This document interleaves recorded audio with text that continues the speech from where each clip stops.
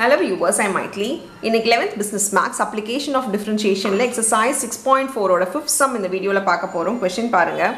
Let u equal to x square y cube cos x by y by using Euler's theorem show that x into dou u by dou x plus y into dou u by dou x சொல்லி நம்ம prove பண்ண சொல்றாங்க. Equal to what அப்படினு சொல்லி காட்ட சொல்றாங்க. Equal to என்னதுன்றதை கண்டுபிடிக்க சொல்றாங்க.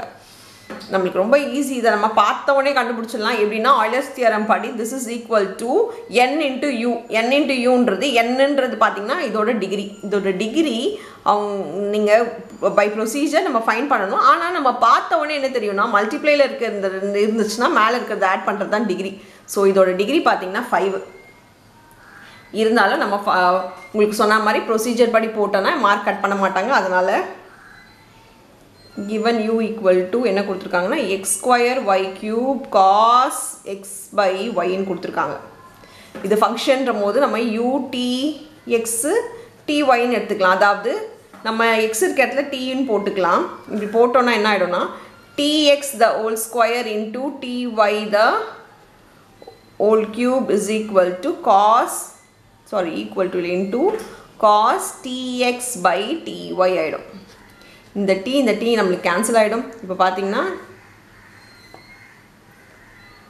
t square x square into t cube y cube into cos x by y ன்னு இது மொத்தமா பவர்ஸ் ஆட் பண்ணா t பவர் 5 ன்னு ஆயிடும். சோ இது இன்டூல தான் இருக்கு. நம்ம இன்டூல அப்படியே போட்டுக்கலாம். x square into y square into cos x by y which is nothing but இதுதான் நம்மளுடைய u. அதனால நம்ம t பவர் 5 u ன்னு எழுதிக்கலாம். இது பாத்தீங்கன்னா ஒரு homogeneous function வருது. u is a homogeneous function of x and y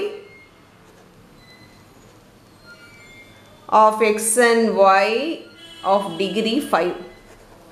so இது டிகிரி நமக்கு 5 வந்துருச்சு. இந்த 5 நம்ம போடுறதுக்கு முன்னாடி நம்ம ஃபைண்ட் பண்ணிட்டோம் இல்லையா, நம்ம ஈஸியா நம்ம கண்டுபிடிக்க முடியும். பட் இருந்தாலும் நீங்க இத போட்டு தான் ஆகணும். so by Euler's theorem நம்ம வந்து